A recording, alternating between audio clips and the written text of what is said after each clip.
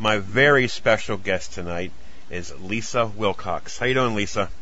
Hello. Good evening. Thanks for coming on. Sure. I guess we might as well get right into the meat. The Nightmare on Elm Street. Yes. What was it like? What was it like to work with Robert Englund in the Elm Streets?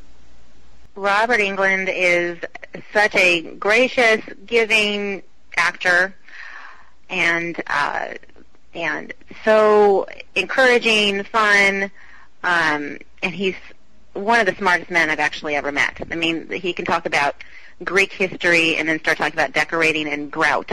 You know, I mean, he's amazing. He's just all around educated man, and just a great pleasure to work with. He was in V, and he'd done that, and then I guess V has come back, hasn't it? I mean, I just saw a couple months ago they had a whole V weekend on a cable channel showing all the old ones, and then they do a remake of V. There's a new series out with V. Yes, there is. Yeah. Yes. So, and I got to watch one of the older episodes during this weekend, and I was like, oh my God, there's Robert!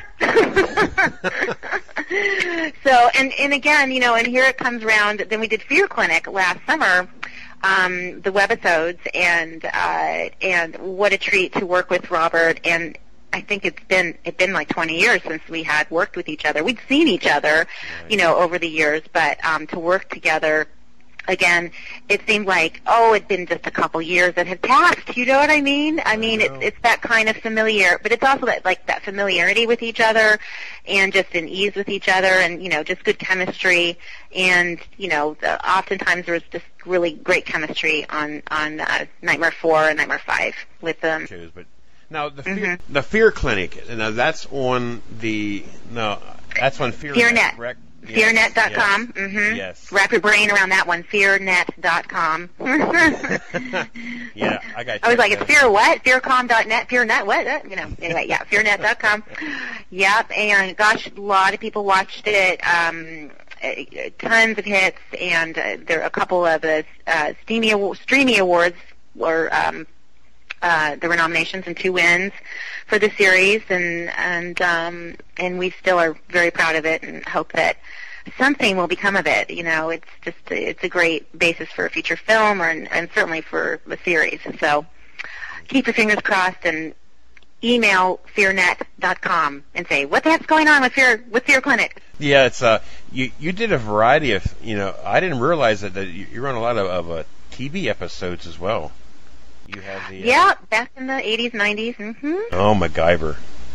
Oh, MacGyver. Oh, yes. I love MacGyver. Mr. Belvedere. Yes, Mr. Belvedere. In fact, that act he gave me, oh my gosh, what is his name? He passed away a number of years ago. Oh gosh, he passed away quite a while ago, but he was so lovely. I have a silver charm bracelet, and I collect charms. And he gave me a charm for my charm bracelet, and it was a saint of some kind. I know, I still have it. Anyway, he was a lovely man. Christopher Hewitt. Christopher Hewitt. Is that his name? Was that his name? Yep. Okay, there you go, Christopher Hewitt. And yeah, so many of these, you know, I did a show called that no one probably would really remember, but You Again, which was John Stamos' first. He was doing General Hospital, and that was his first series. You Again with Jack Klugman. I don't know if any of you remember Jack Klugman. You older folks. But yes, I mean, the pleasure. I can't, you know, so many of these shows, and the pleasure I've had to work with all these just wonderful people, wonderful actors, and charming people. You got a great resume here. You know, it's amazing. Thank you. You know, like I said before, I grew up in the 80s, so you know, Star Trek Star Trek: The Next Generation. Love that show. Yeah, I know, and it was I did a guest star, but it came rather prolific. The way this romance happened with the captain, and he had to blow me away, you know, but I ended up actually and then Roddenberry's nephew, I believe, was in the episode as well. So anyway, gosh, they're still playing it, and I was so excited to learn one day that my character is on the Star Trek Next Generation Monopoly board. I am a property on the board. Is that the coolest thing? It is. Now, you played Yuta, right? Mm-hmm. Yes. Bill and Ted's Excellent Adventures? Well, I didn't do the films. I did the TV series, TV which series, was very right. short-lived, but we filmed up in Vancouver, and that was just a hoot. I mean, Bill and Ted's Excellent Adventure, I mean, gosh, that's certainly a title everyone's heard of. And, of course, I got to play Missy, you know. Yeah. It's like, hi, Missy. I mean, Mom.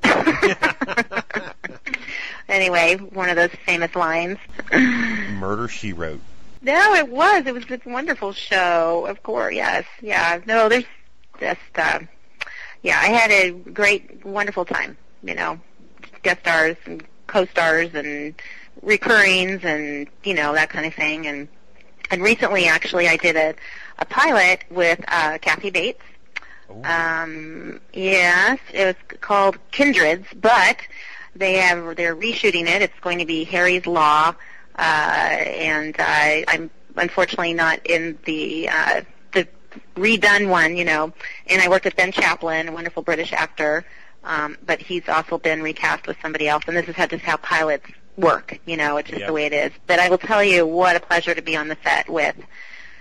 Hello, Kathy Bates, who's the most down-to-earth gal, and you know, we're just chatting away, and we got to share some ghost stories. We're kind of talking about, oh, where do you live, this and that, and this guy lives in this Los Feliz area. And I said, oh, gosh, you know, Los Feliz, that's where I had a ghost experience. And Kathy was like, well, what was it? And the thing is, the way I'm telling the story, but in the pilot, I get killed. So in this particular day, I'm in my death. I've got a slit throat. I've got bruises on my face and blood in my hair and all this. So I'm telling my ghost story, and she just stops and she goes, Lisa, you don't understand. You're telling the story with the way you look. This is creeping me out. Anyway, it was really a hoot. It was a great experience. So. Coming from somebody who was torturing a poor guy in Misery, huh? Yeah, hello, exactly. Which is a fantastic book, and what a movie! What a movie! Oh, she's a great actress, and she's great, down to earth, funny, you know. And getting to meet her was really an honor to work with her. So. Now you work with one of the macho men. He just turned 70. Oh, who is this? Walker, Texas Ranger. He turned 70. Well, how come I only just turned 35? Yeah, and I just turned 15. Just kidding. Just kidding. Yeah. Walker, Texas Ranger. Filmed that down in Texas. Lovely place to film. Lovely people. Great time. I played a nun. Wonderful role. It was an episode they played around Christmas time, and it's a really beautiful, touching story about a brother and a sister, and he's been in prison, and I'm a nun, and then events happen. Anyway, actually, one of my favorite TV episodes I think I've ever done. One of my favorites. So it has a great story. Chicago Hope. Oh yeah. Yes, I played. This was an episode they did in black and white, and they were doing parodies of Alfred Hitchcock movies. And I'm telling you, the fun we had with this, oh, for heaven's sakes. I mean, it was just, it was a really unique, special episode, you know, daring and another, that was another one where I'm on the set going, oh my gosh, this is so great, you know, great costumes and the black and white and the story and playing in, Tippi Hedren was on the show, was on a guest star on this episode as well. Okay. Yeah, no, that was, that was such a pleasure and such a treat to, you know, another honor just to be there, you know. So. I didn't realize this, but I happened to look here, but you're in a Watchers Reborn. Yes. I didn't realize that. That's one, I haven't seen that one yet. Oh, they play it on, oh gosh, not Showtime, but I think, Sci-Fi. Oh yeah, you know what? Yeah, well, my wife hogs the TV, so I don't get I don't get the TV. Oh, I hear ya. No, yeah. And again, what an experience to I mean, hello, this is Mark Hamill, Star Wars. I remember the first day of filming, I was so nervous. I was just so nervous because I'm like, Luke Skywalker. This is Luke Skywalker. And again, he was great, lovely. In fact, at the end of filming, he and my family, he invited us over to his house, and my kids got to meet him and hang out, and it was great. We had a really good time on set. And Gary Collins was in there even. Yeah, I know, he's great. Yeah, Gary Collins. Yeah, he's more of a host for TV shows and whatnot, right? Back in the day. Oh, of course. I don't know what he's doing now. Of course, my boy's in there with you too. Oh, who's that? Kane Hodder. Oh, Kane. Oh, right. Oh, yes. In fact, Kane and I, we were chatting. I think it was even on the Fear Clinic set. We're chatting, and then somehow he went, I finally figured out. He's like, I knew we'd work together. I finally figured out what it was. You were in Watchers Reborn. I was the clerk in the convenience store. Blah, blah. And I'm like, oh, my gosh. You're right. But that was fun. Lou Rawls was in it. Yep. Yeah, that was, again, and that is one of my favorite books of all time. Watchers, the original Watchers. And this Watchers 4 is the closest to the book. In fact, during Nightmare on Elm Street 4, I was reading Watchers. And it had been suggested to me by, I think, Howard Berger. Yeah, Howard Berger had said, this is a great book, because I love these, the genre. And, Dean Koontz, I'm a big fan of his work and whatnot. So anyway, he had suggested the book. So then here, how many years later, I don't know, it was probably 10, 15 years, and then I got to do the Watchers movie, so that was fun. So anyway, all kinds of fun little twists and turns, and, it's just interesting. You will. Yeah. Savage. Now, I've heard stories about Savage, of course, from Jack Harrison himself, about the stunts and about the... Do you want to talk about the kitchen scene? Well, that was where we were having fun. We were just having fun. We were just waiting around on set, and we're in the kitchen, and by golly, there's Bigfoot in the kitchen. Wow, okay, he's in my kitchen. And we just started playing around, and I was like, and I had my camera. And I said, can you just, pretend you're, baking a cake and you're checking it? And then, there's a fly swatter. Can you just, pretend like you're hitting flies? That would be funny. And it was just so funny because he's in full costume and, doing these, here's Bigfoot, I'm domesticating him, basically. Right. That's funny. So it was fun. But, the costume was amazing. I mean, that was really, really an amazing costume. And cost quite a pretty penny, Yep. And I'm totally blanking on who was responsible for the costume. He was great. Toby Sells, yeah. So he really did I think a great job on that.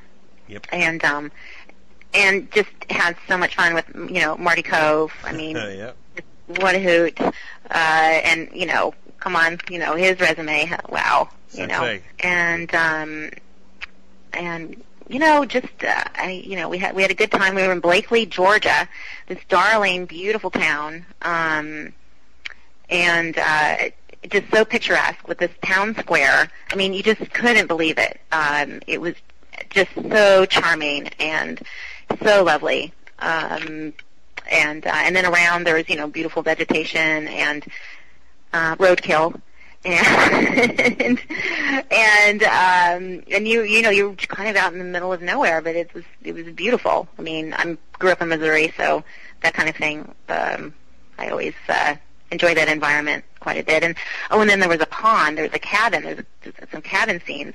And there was is it an alligator or crocodile that lives down in the south? I always forget.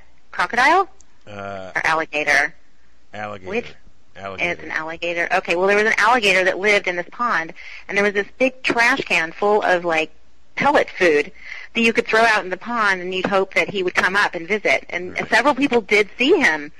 I never did. I was totally bummed, but anyway. I know, but it was really fun. Oh dear, I don't want to know. But you're up on a dock, so you have some boards in between you and whatever. And the people who own the cabin, this is like their pet, animal. Not that they could pet it, but they were, would feed him, send out pallets to get a look at him.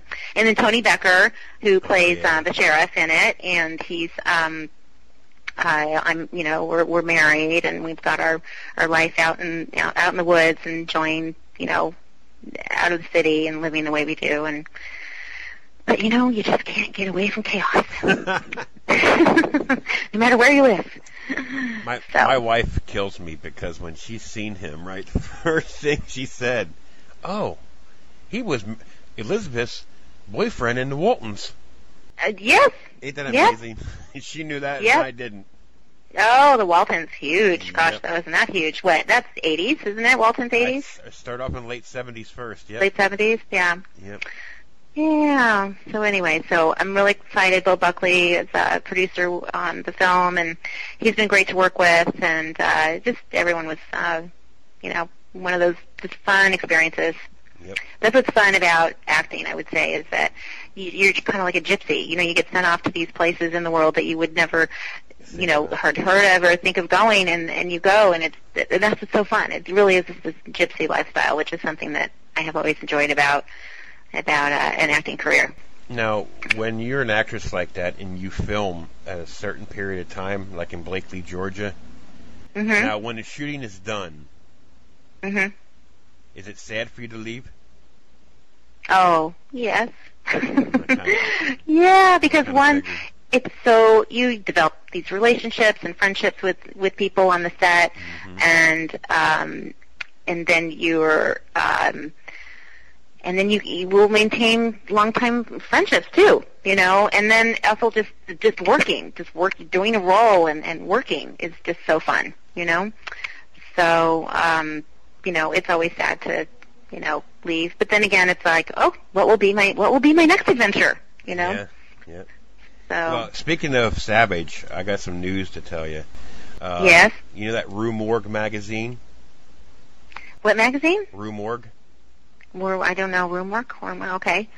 I'll believe you. Okay, a writer contacted Bo and told Bo Buckley that is the best Bigfoot movie that he's seen in a long, long time. Really? Wow, excellent. And the article is going to be posted. It's going to be coming in the next few weeks. I will. Oh, my goodness. Yep. And I have to write down the name of the magazine again. I'm sorry. I'm out of it. I do other stuff. I don't full-time actress anymore. Tell me the name. Yeah, all right, great. So. Oh, and I also wanted to mention, when I was talking about people that you meet and have friendships, the makeup artist was absolutely fantastic, Jennifer Chavez. Okay. Wonderful. And actually, we're become friends, and keep in touch. And David Eubanks, who was the UP, who was absolutely fantastic and generous. And so anyway, I have nothing to say but good things about that whole production. I had a great time. Yeah, I went to Horror Find up in Gettysburg. And my intentions was to meet Justin Saponis and Bo Buckley, Gary King. Oh yeah, Justin was lovely. Yeah. No, they're all, it's like the Academy Awards. You can't remember everybody. Right, exactly. But they were all so fun. Yeah. They're nice people. Yes, they are. Yeah, and I hope they produce more, and they should. I mean, they're a good conscientious group, Yep. So at least that was my experience with them. So, and then there was this lovely actress. Oh gosh. She was so. Anna Enger. Oh yes. Who plays the lead, Gabriella, and she's what a beauty, and I expect to see her doing a lot more work. I agree. So, yeah. Yep. Well, we got one more. We can let you go. I don't want to hold okay. Imago. It's in post-production. You played Christine. Did I say it right? Yeah. Imago. Yep. It's a Millhouse production, and we had. Oh my goodness, we filmed in August of last summer, I want to say, and again, what a great group.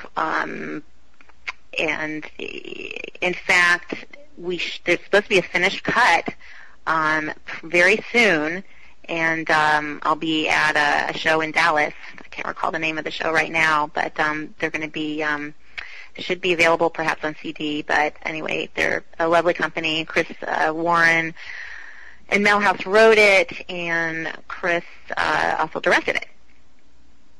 So anyway, again, and then Mel's wife Melanie is in the film too, and darling.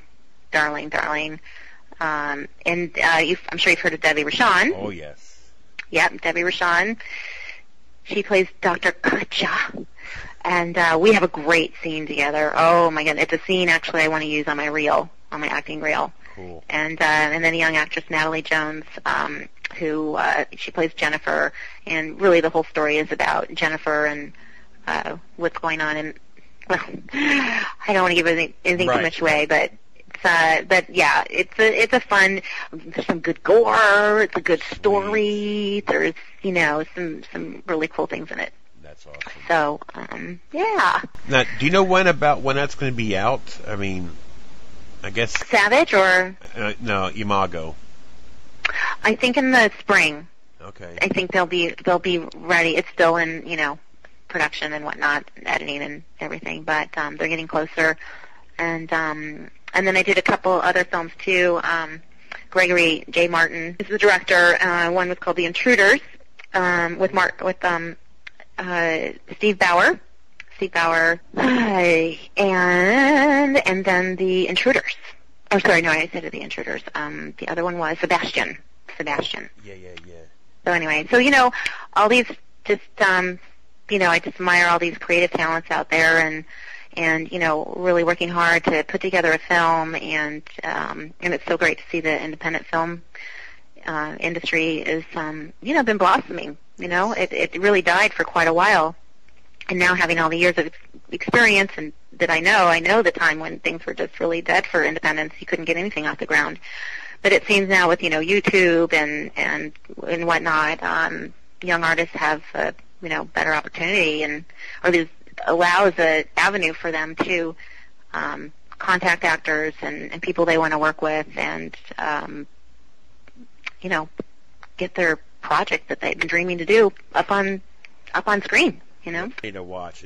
Thanks a lot. Well, you too. Good luck with everything. Thank you very much.